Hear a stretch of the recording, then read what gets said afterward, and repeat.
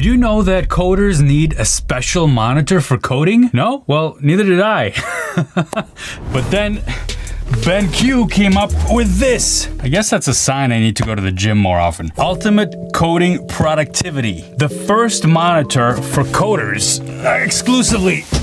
It'll be fine. Oh, on this side, it says, the best monitor for programming. What I want to know, is that just marketing hype? Because I've been using regular LG's ultrafines with my MacBook for years, and I seem to have been okay. What is a programming monitor gonna do for me that I can't do with my LG's? Below 4K, you most likely won't write good code. Also add it to your CV. Companies look out for monitors that you've used in the past. You need at least 144 Hz for peak NeoVim performance. My company started refusing CV if they don't own an 8K monitor. I have 2 ultrawides and can't stop offers from coming in. Only one of them is 4K, just so I leave some jobs for everyone else. So at first it seems kind of funny to have a special coding monitor because you're just looking at text, right? I know there's some color accurate monitors for people that do professional photography or videos, but programmers, do we really care? When you think about it a little bit more, we look at text for a big part of the day, and the text could look like this, or like this, and so on. Personal preferences about dark mode versus light mode aside, you'll want to have a high density monitor to reduce eye strain from staring at the screen all day. That's going to be important. Now, I've been using my LG Ultrafines. I have 2 of them. One is temporarily over here.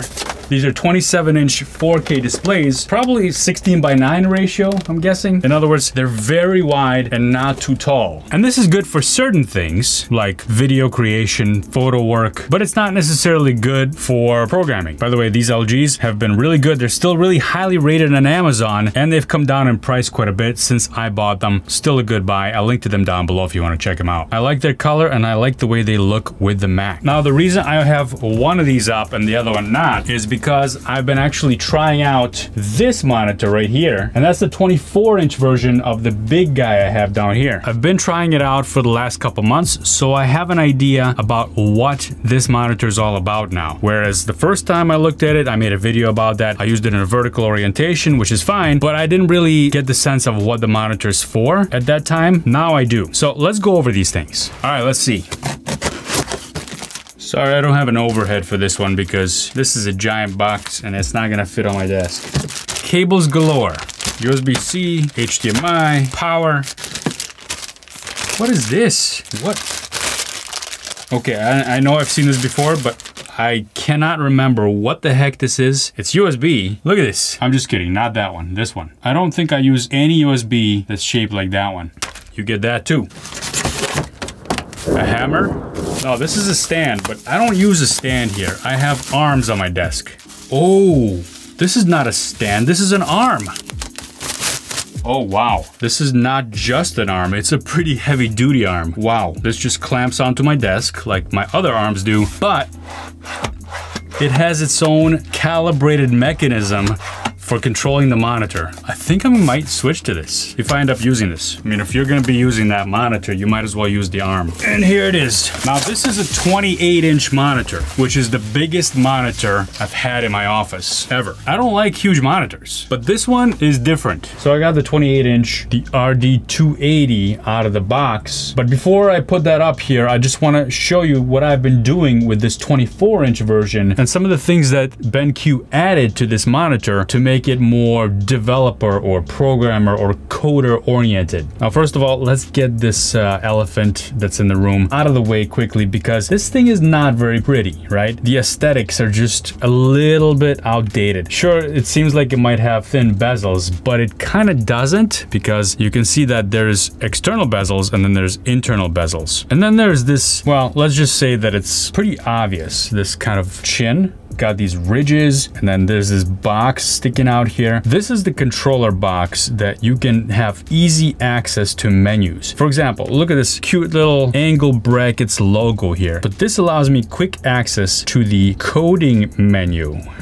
Have you ever had a monitor with a coding menu? So this is for dark theme, and there's another preset. These are essentially presets, right? You can switch quickly between dark theme, light theme, cinema, which is if you're watching movies or if you're watching YouTube videos like this one, you can enjoy it in cinema mode. And then of course, I'm on dark theme right now in VS Code. Let me tell you, this is an IPS panel, not an OLED panel. So that means you don't get full blacks like you would with an OLED screen, but I'm using it with Windows right now and the text is crystal clear and sharp as a razor blade. Really easy to see text. Now, when I first hooked this up and I was using this with my Mac, I did not appreciate it enough because there was some kind of scaling thing going on and I probably wasn't doing something right. But ever since I started using this with Windows, it looks beautiful right out of the box. So on the menu system here, you have your coding related functions like the power key LED.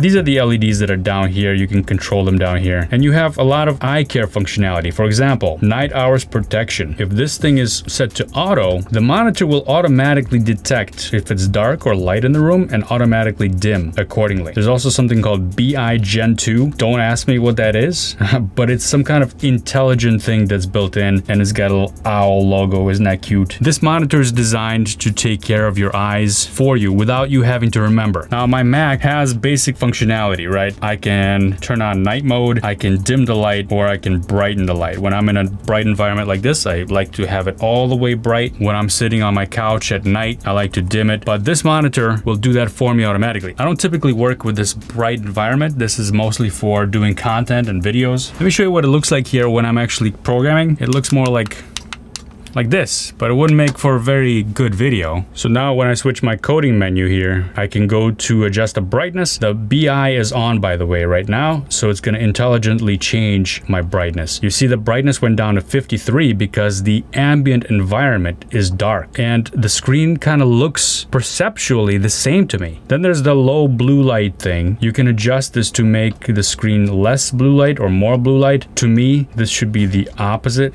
If you wanna have it set on 5, that should be more blue light, but it's actually the amount of protection from blue light. So the higher the value, the less blue light. Anyway, you will get the idea. Obviously, dark theme is going to be brighter text. Light theme is going to be darker text. This is what light theme looks like when light theme is selected. So even with light theme, if you like that kind of thing, I do for certain things. I use Visual Studio on light theme. I use Visual Studio Code in dark theme. I don't know why, it's just the way it is, okay? But if you take a look at, oh God, if you switch that to dark theme coding on the monitor and you're using a light theme, oh, that's gonna be too bright. That's what kills people. But now, when I set coding to light theme, it's perfect for a light theme. This is what they're talking about when it comes to eye protection. So that's kind of appreciated because that's the kind of stuff you just set and forget most of the time. But when the monitor automatically handles that for you, that's kind of helpful. This is sounding like a sponsored video because I'm talking about all the features that this thing has. What does it matter? Like, does it matter to us? This is not a sponsored video, by the way. However, I do get some support from members of the channel. Thank you to the members of the channel. If you're considering becoming a member, there is a join button right down below where we do live streams that are just members only. I do separate videos for members. So if you want to join the community, you're welcome to. Thank you so much. By the way, you can just subscribe. That's free. If you're not yet subscribed, you'll get content like this. We talk about developer-related issues, developer-related content, and sometimes we talk about monitors that are for programmers. Actually, I've never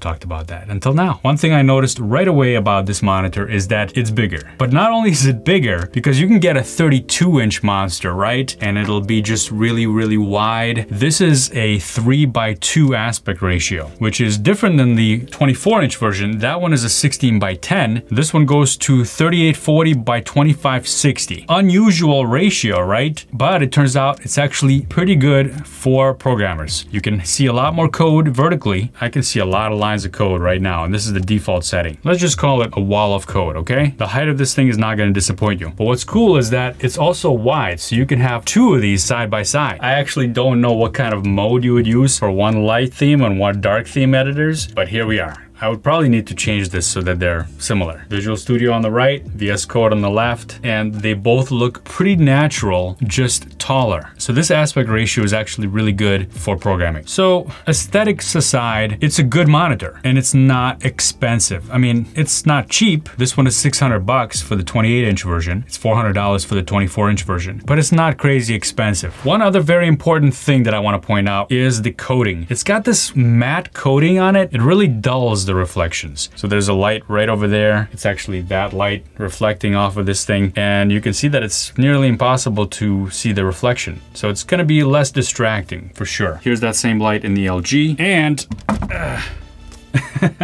here's that same light in another monitor I have. This is the Eve monitor. It's a 27-inch monitor. Looks really good for playing games. It's got a nice stand on it, but you can see the reflection is like almost like a mirror. Hey there. Let me know if you want to see a review of that one too. As a side note, do you like reflective monitors or matte monitors or somewhere in the middle? Let me know in the comments down below. Just curious to find out what most people like. Some final thoughts on this. Is it a good monitor? Yes, it's an excellent monitor, but only if you are a programmer. It's got perfect features for what a programmer would want. From the aspect ratio to the eye care features to the lighting that's built in and the controls for dark mode, light mode, the automated stuff. So professional programming, this is the monitor. It's good. If you're gonna be doing anything else, if you're gonna be doing gaming or photography stuff or video work, probably should consider something else. What do you think? Would you get a monitor that's only for coding? Let me know in the comments. And if you want to check out the video I did on the 24-inch version of this, click on it right over here. Thanks for watching, and I'll see you next time.